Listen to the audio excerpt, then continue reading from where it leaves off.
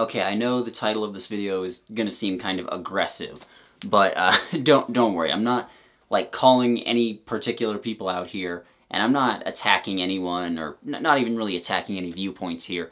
I just noticed something that really irks me, and it's basically that no one seems to understand how villains work, or at least on YouTube and the internet in general, whenever people talk about villains, and if they're doing writing advice like how to write villains, or even if they're just reviewing something and examining how villains work, just anything like that, they never seem to totally understand what they are and what they're supposed to be. And so I'm just doing this video, it'll probably be short, or at least relatively short, about how they're supposed to work and how no one seems to understand that. This is the introduction song. It's not very good, but it's not too long. Okay, so before we really get into this, just ask yourself, what is a villain? Like, or an antagonist if you'd rather. Like, what are they supposed to be? In a story, what role are they supposed to serve? Fundamentally, they are an obstacle. They are there to prevent the hero or the protagonist, whatever term you prefer to use there. They are there to prevent them from reaching their goal, whatever that goal may be. Now, it isn't necessarily a person. A villain can be a person. In fact, I'd say most of the time it's that. There are other types of stories, though. There's the classic man versus man, but there's also stuff like man versus society, or man versus nature, or man versus self, that sort of thing. The point is that the villain is there to make their goal difficult, whether their goal is to become the president, or just survive, or save the world, or something like that. It has to be hard for them to do, otherwise there's no real conflict. So the villain is there to serve as an obstacle to that. Like, if it's a man versus nature story, they get shipwrecked on an island, well, nature is just everything around them and it's trying to kill them. If it's a man versus self story, it could be something like he has a severe drug addiction and he's trying to get better, but it has to be difficult for him to get over that. It can't just be, oh, I don't feel like doing heroin anymore, so I'm gonna stop now. Like, that's very boring. There'd be no conflict in that story, and therefore it would be an extremely boring story. Like, it has to be hard. And another a bit more of a flashy example would be in pretty much every shonen battle anime ever made. The hero has crazy powers and is super strong and likes to fight dudes, and then the villains, or rather a succession of villains usually, they have to be as strong or stronger than the heroes, because it has to be difficult for the heroes to fight them and defeat them. Like, if they were just mooks that got taken out real easy, then, well, what would be the point in reading? It would be, or watching, whatever. The anime and manga are basically the same thing, fight me on that, but what would be the point in reading or watching? Like, the story would have no tension, no real conflict, no real story. And I feel like a lot of this seems basic. It seems like, yeah, everyone knows this, but I never seem to hear anybody bring it up. Whenever people talk about villains, whether it's talking about this villain that they liked in a review, or whether they're talking about how to write a good villain or anything like that, they always seem to talk about the villain's motivation. How to make them complex and interesting.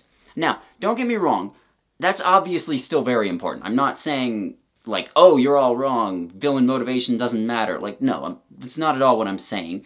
The best villains are both, is the thing. The best villains are complex and have interesting motivations, and are also very powerful. Like, probably the best example of this that I can think of from the past couple of years would be Thanos from Avengers Infinity War. Now, the first time we really see Thanos, he has already taken out Thor, who we know is extremely powerful, and then we see him just completely wipe the floor with Hulk, who we know is also extremely powerful. Like, he doesn't even break a sweat when he does it, and he doesn't use any of the Infinity Stones, which we know, when he gets those are also very powerful, so he gets stronger and stronger as the movie goes on. And that's the thing, we know right from the beginning, and we continue to know throughout the rest of the film, Thanos is a threat. He is threatening, he is intimidating. And yes, he does have some interesting motivations for doing what he does. I'm not saying that he isn't a kind of a complex character. He's still wrong, obviously. He's still a villain. He's still a bad guy. He's still going out to kill a bunch of people. for reasons which don't really make any sense when you actually think about it. But he is an interesting character. He's fun to watch, let's say that. And he has a lot of presence when he's on screen, but none of that would matter in the slightest if he wasn't a threat. If he had just managed to steal the stones, let's say, like he stole them through some clever plan or whatever, and then when he fought the Avengers, they just beat him without any trouble, then, well, he wouldn't work as a villain then. Because that's the thing. Fundamentally speaking, Thanos is an obstacle to the heroes saving the world. And if you really want to get into Infinity War, it's actually kind of structured with Thanos as the protagonist, but that's a different discussion, I think. And that's something that I just don't ever hear people talk about, people that like Infinity War, because a lot of people really enjoyed that movie. Even people who aren't super into Marvel movies said, yeah, that one was pretty good.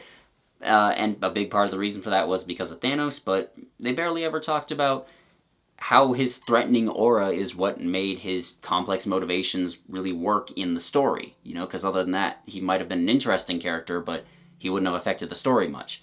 And so basically what I'm getting at is that these are equally important, okay? The villains having complex motivations and interesting motivations and just being interesting characters in their own right, and then on the other hand, they still have to be an obstacle, okay? And that goes for, again, whether it's man versus man, man versus nature, man versus self, man versus God, whatever it is, it has to be an obstacle. There has to be some threatening aura or an intimidating aura. Like, they have to be able to stop the hero from completing their goal, or at least it has to feel like they might do it. Now, this doesn't have to necessarily be physical power, like even if it's a man versus man story, but they have to have some sort of advantage of some sort.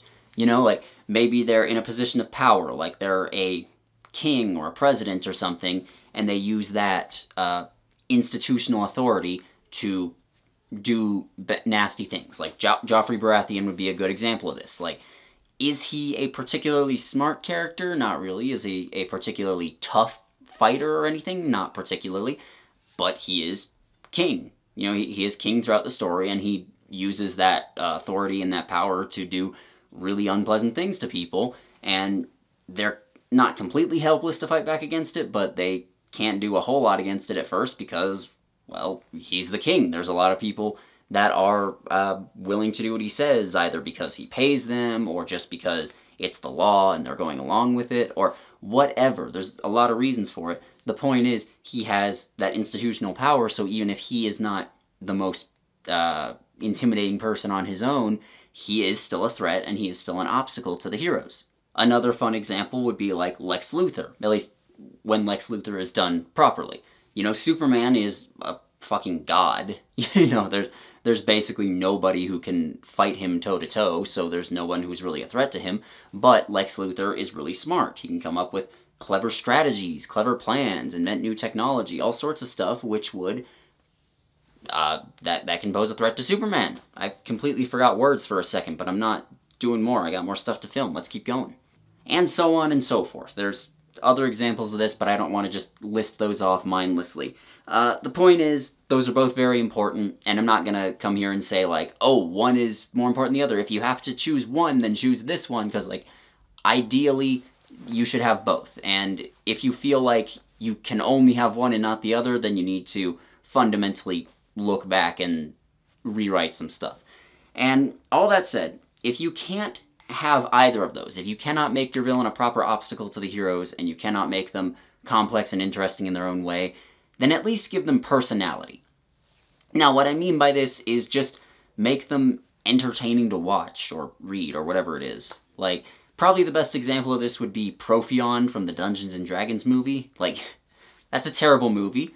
Profion's not a good villain, the heroes defeat him without too much trouble, really, and he doesn't have any real reasons for wanting power. He's just, yes, I'm an evil dude who wants to take over, but he's by far the best part of the movie, because Jeremy Irons just has the craziest, most over-the-top performance of him that I think I've ever seen in a villain.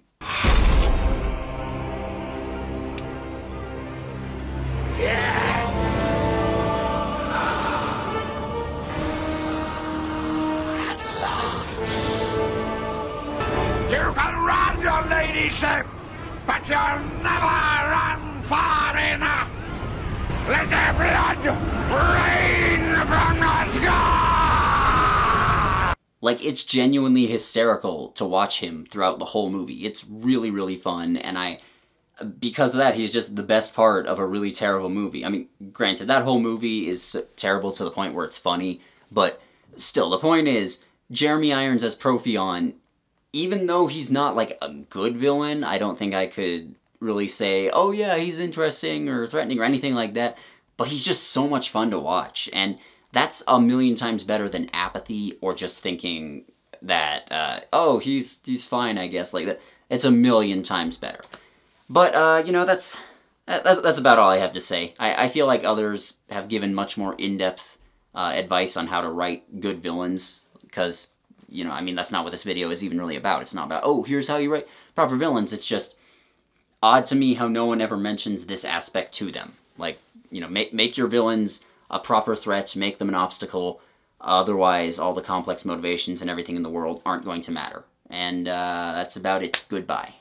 Special thanks to everyone who watched this far, including and especially my patrons and channel members. My $10 and up patrons include Apo Savalainen, Olivia Rayan, Brother Santodes, Buffy Valentine, Carolina Clay, Christopher Quinten, Dan Dan, Echo, Joel, Karkat Kitsune, Liza Rudakova, Lord Tiebreaker, Madison Lewis Bennett, Marilyn Roxy, Micah Phone, Sad Mardigan, Tobacco Crow, Tom Beanie, Vey Victus, and of course, all the other names listed here. You guys are great. Without you, I wouldn't be able to do this. If you want to get your name put up here, then consider becoming a patron. You get stuff like early access to my videos, and if you don't want that, then how about maybe just becoming a channel member, or dropping me a tip over on PayPal, or just, you know, sharing this video. You get the picture. Goodbye. Bye.